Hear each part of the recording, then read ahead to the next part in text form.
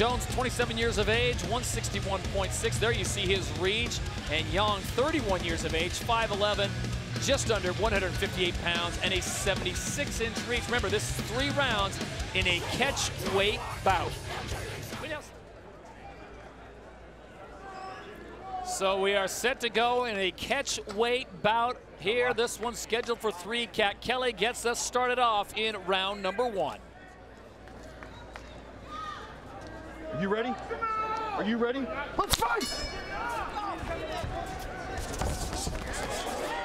And another explosive start. This one, Roberto Yong, coming off of 2 losses, trying to put that behind him quickly on Phoenix Jones. You know, Phoenix Jones primarily is a grappler. He's been working on his striking out of the AMC with Matt Hume and UFC champion Demetrius Johnson, to name a couple. But he really is primarily a wrestler, Todd. He needs to push him into the fence like he's trying to do now and look to drag this to the floor. Yong with some space, throwing a 1-2 combo, lands a good jab there. Jones coming over the top, looking to keep pressure on his opponent's head. They're back in the neutral position. Boy, the speed of Roberto Yong could be problematic for Phoenix Jones. Big right hand he landed too, Todd. It only takes one of those there.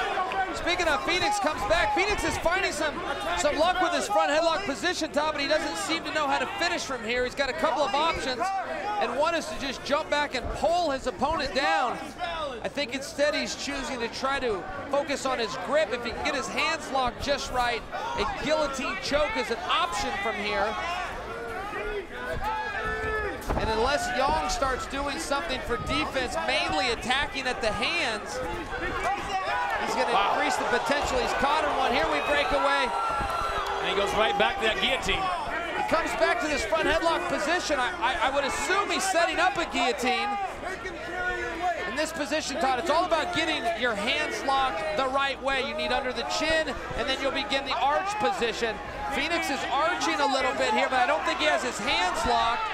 If Yong can put weight on the hands and pull that grip down, he should pop out of it. Yong does look a little bit confused. I think he's tapping. Defend yourself. No, he was striking, and there is a difference. So Roberto Yong comes out of that one not once but twice. And remember, Phoenix Jones is in trouble as he gets rocked, and he is coming off a loss to Emmanuel Wallow. He's got to do something here or this one's going to be over. Jones is really eating some big shots there. It's a solid chin, those punches I can hear over here all the way in our seat. Phoenix Jones needs to get back to this clinch position. Yong with a 1-2 combo, very nice.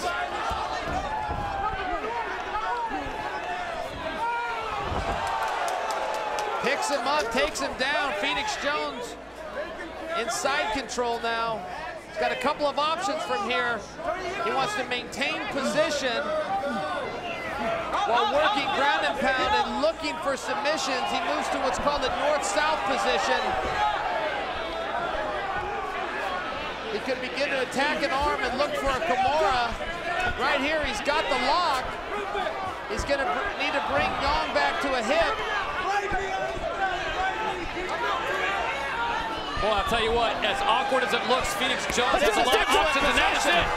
Phoenix Jones has defeated Roberto Yong. All right? Okay.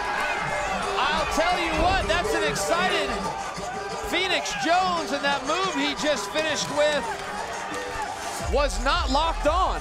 He did not have the lock, though he did have a scissor with his legs around Roberto Yong's neck, which perhaps was cutting off his oxygen. We'll have to take another look at this.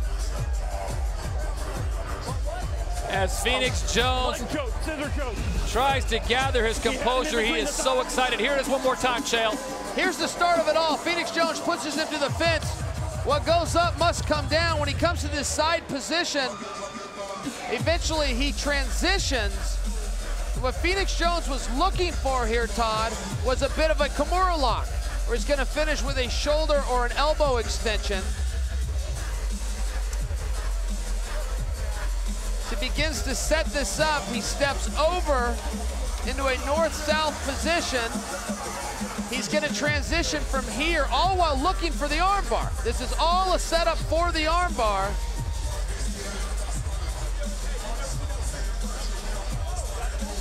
see how Phoenix has the arm lock. That's what he's looking to extend. As this highlight advances, there's the scissor hold. Now that's really just putting pressure on his opponent's jaw. The arm lock never gets locked in, but Roberto Yong had decided that was as good as time of any to exit stage right, and this one's over.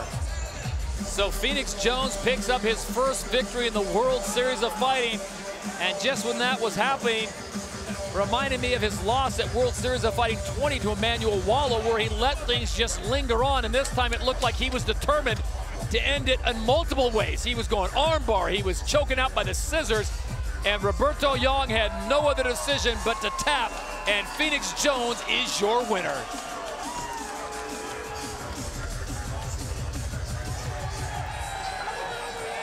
We'll be back with the official decision. Phoenix Jones gets the victory in Phoenix. You're watching World Series of Fighting 23 on NBCSN. Back inside Comerica Theater, Phoenix, Arizona, World Series of Fighting 23 at the conclusion of the catchweight bout. We set it inside the cage. Jeff Securo has the official word. Ladies and gentlemen, this fight ends with a tap out due to a scissors choke at 3 minutes and 9 seconds of round number 1. Your winner, the Vigilante, Phoenix Jones! Yeah. Get ready. Listen. What you wanna do? If you don't strike first, that's when they gon' come at you. Yeah. And you know it's true. Don't let your life get worse. Being timid, that ain't cool. Nah.